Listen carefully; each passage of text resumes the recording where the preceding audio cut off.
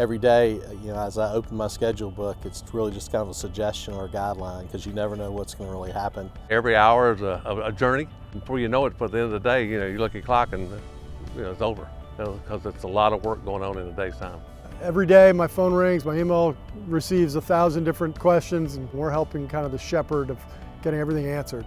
My morning routine is I get with my guys and we get a game plan, check with some GCs, see where they're working and where we're going to work, and riding around the job and checking on things and just trying to get a day-to-day of what we did the day before and how we can move forward and make progress. I oversee all the building construction on a day-to-day basis. We're problem solvers. We're traffic cops. We're assisting to make sure it's getting built properly and correctly. What we're doing is looking from the big idea to seeing it built and down to the finest detail. I'm a partner with HGOR. We're the landscape architect and master planner for the assembly project. There's a bazillion talented people out here building stuff, and we got to make sure to get them timely answers. It's a massive undertaking. You've got almost 1,000 people out here working.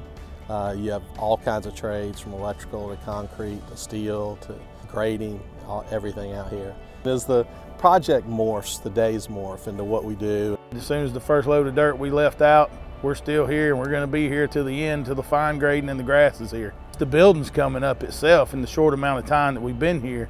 It's just amazing to see what all we've done so far and how big these buildings are.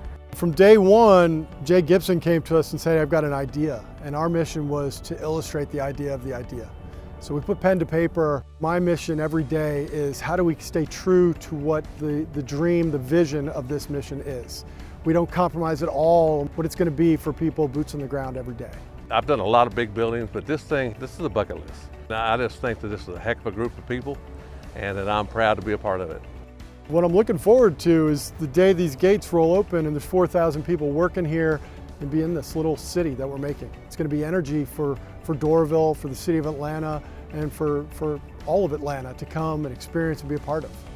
We're just opening a whole new world in a development that doesn't exist in Georgia anywhere. And this is something so different than everything else that's here. It's so uniquely different.